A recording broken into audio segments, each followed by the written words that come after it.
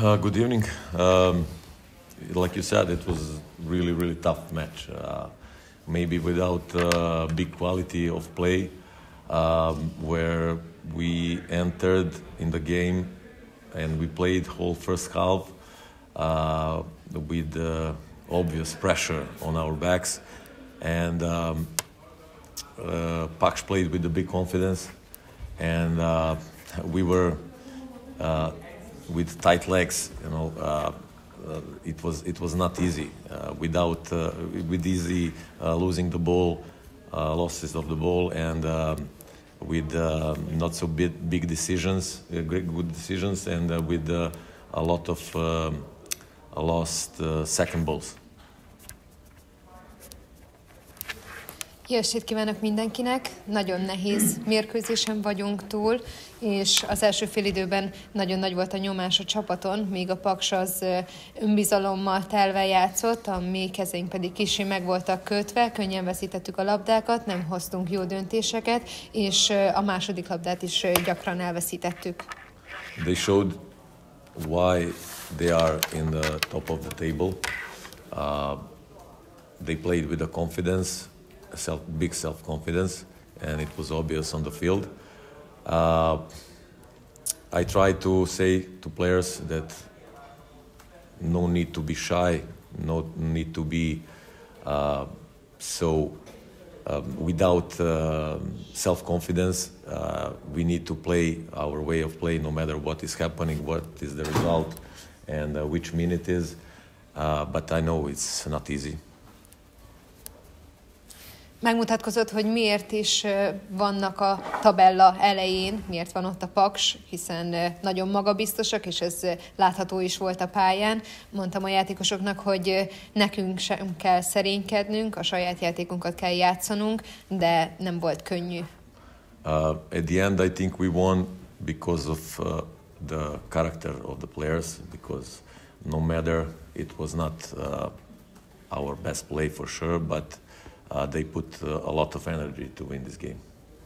Végezetül pedig úgy gondolom, hogy a csapat a karaktere miatt tudott ma győzni, és nagyon sok energiát fektettek a mai mérkőzésbe. And I'm sure and I know that we can play better. I know these guys can do it, and I will push them, and I will always ask for them from them to play, and not to be afraid to play. Nem ez volt a legjobb mérkőzésünk, és biztos vagyok abban, hogy tudunk ettől jobban játszani. Erre szeretném bátorítani a srácokat, hogy ne féljenek játszani. At the end, I'm glad that we won the game, the last home game in this year, and it is also for the fans, and I want to use this moment to thank them for the support they are giving us all season. Nagyon örülök annak, hogy sikerült megnyernünk az utolsó hazai mérkőzésünket, és szeretnék köszönetet mondani a szurkolóknak az egész szezon alatt nyújtott támogatásukért. Bereszki Bence Nemzeti Sporttól szeretném kérdezni, hogy a Paks szokatlan összeállításban játszott, két 18 éves is a kezdőcsapatba jelölt csatárként Bognár György. The setup of Paks was unusual because there were two 18 years old players in their és team. nagyon magasan letámadták a Debrecent, sok labdát is szereztek, ez mennyire lepte meg? They made a És really hogyan tudta high lereagálni pressing ezt a and szünetben? got a lot of balls. How surprised were you because of that, and how could you react? How could the team react? Yes, I said that we knew how Paks is playing because they are doing that all the season, no matter of the opponent. They play really aggressive defense, man-to-man orientated. Tisztában voltunk azzal, hogy hogyan játszik a Paks az egész szezonban. Nagyon agresszívan védekeznek egy az egy ellen.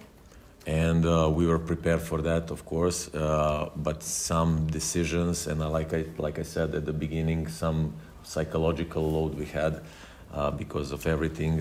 We didn't manage to find good solutions in that kind of against that kind of defense.